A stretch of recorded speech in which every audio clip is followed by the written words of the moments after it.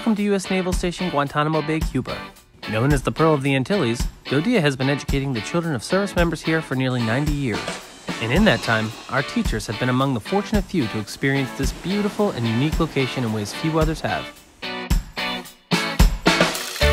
There are a lot of really interesting things to do here, from fishing and diving, snorkeling, and paddleboarding, canoeing, kayaking, so there's lots of outdoor things to do. I love to be outdoors, I love to be in the water.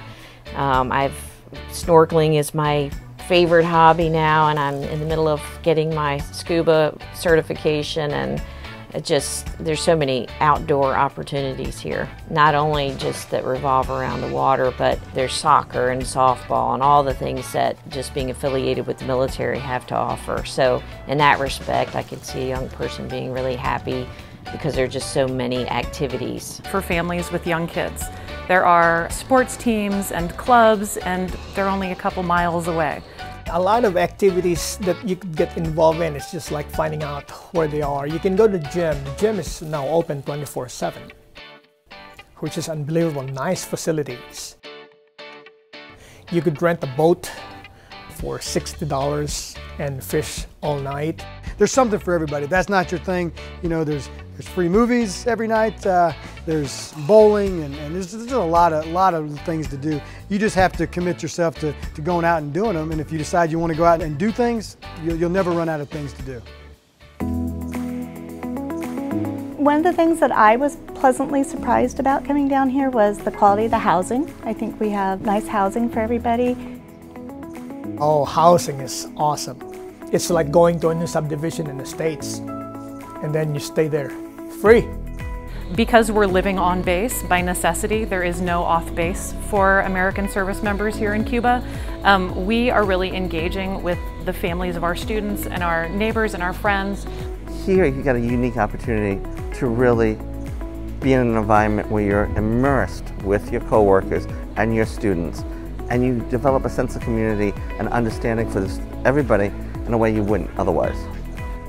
They become your second family. So the kids here, the small class sizes, even the teachers, we get together, we have our own small social events, and it's a small town feeling. Everyone knows everyone. I just feel like it's a really safe community. You can know that your kids are going to go to the beach or to the movies, and there's just not going to be a lot of bad influences out there for them to get into trouble with. As a kid here, I'm safe, I'm secure, there's no fighting, there's no games, I'm happy. We don't even have to lock our doors. One thing I always tell people before they come here, it's like summer every day here. It really is summer every day. If they just want to walk, it's hot and it's sunny pretty much every day. Once in a while, we get what we call EML, Environmental Morale Leave, where you could leave the base and go to the States or anywhere the military planes have destinations to. And we take advantage of that. You get your 2 EMLs if you're a teacher. You get your RAT travel every year, so that's a benefit. And you can go space aid. You just won't be at the top of the list if you have to go. We have a lot of really interesting things here. So a lot of animals that don't exist in other parts of the world, that don't exist in other parts of Cuba. The local nationals celebrating the Independence Day for the Philippines, you know, and experience that culture, and also the Jamaicans as well. And that's something that it just broadens your mind and your horizons. With all there is to do at U.S. Naval Station Guantanamo Bay, dodea remains focused on our mission of providing a world-class education to our military children. That's why Guantanamo Bay is home to some of our most dedicated teachers, and in 2021 we'll be opening our newest 21st century school. People get PCS orders, one of the first things they'll ask, how's the school there? It means a lot to have this new facility, which is the baseline for a good school anywhere. Our school is a unit school, so we have all grade levels from Sure Start, which is very, very similar to pre-kindergarten, all the way up to grade 12. Having a quality teacher base is extraordinarily important to us, and they've really done a great job. There was a science class that did the life cycle of mangroves, so they could take the canoes out and see our mangroves and study them firsthand. We have reef fish that don't exist anywhere else here. So it's a really unique opportunity for teachers to obviously follow the DODS curriculum, but really enhance that with a lot of really interesting natural resources and different opportunities here. While there certainly are many exciting opportunities and benefits to teaching in Guantanamo Bay, there are some unique challenges as well. Living in Cuba is a little bit inconvenient. The 2-week delay between order and delivery here in Guantanamo Bay is more difficult. It's more difficult to try to help kids find a college that they're going to be happy with because they're so far away, or meet with a recruiter because we don't have one here, and a lot of our kids entertain the idea of joining the service when they graduate.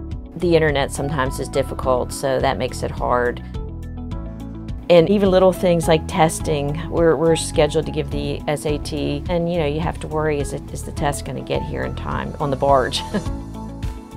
Because we are a restricted base, the biggest challenge is arranging to be on and off island or having visitors come visit you on island.